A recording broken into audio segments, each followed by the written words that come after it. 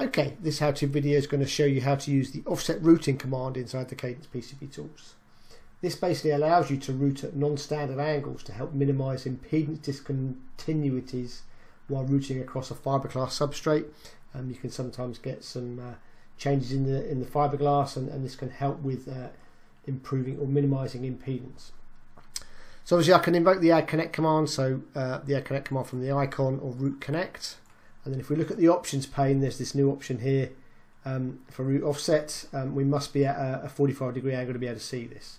Basically allows us to set a range of either from 4 degrees up to 18.5 degrees. The default setting is 10, so we can get to set 10 degrees.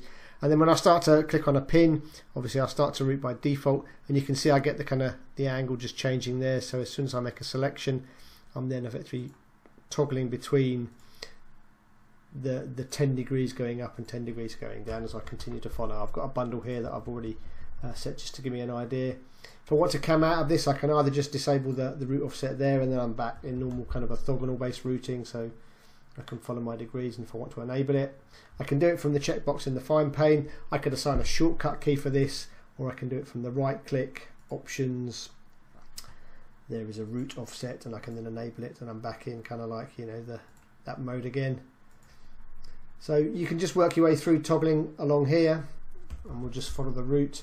There is a tab key, so I can obviously use the tab key to change between the two. So if I enable the route offset again, and if I hit the tab key, I can change the actual angle depending on where I'm going, so it would toggle the way that the angle is going. So that's the basic principle of the route offset, and it allows you to kind of route at non-standard angles throughout the board.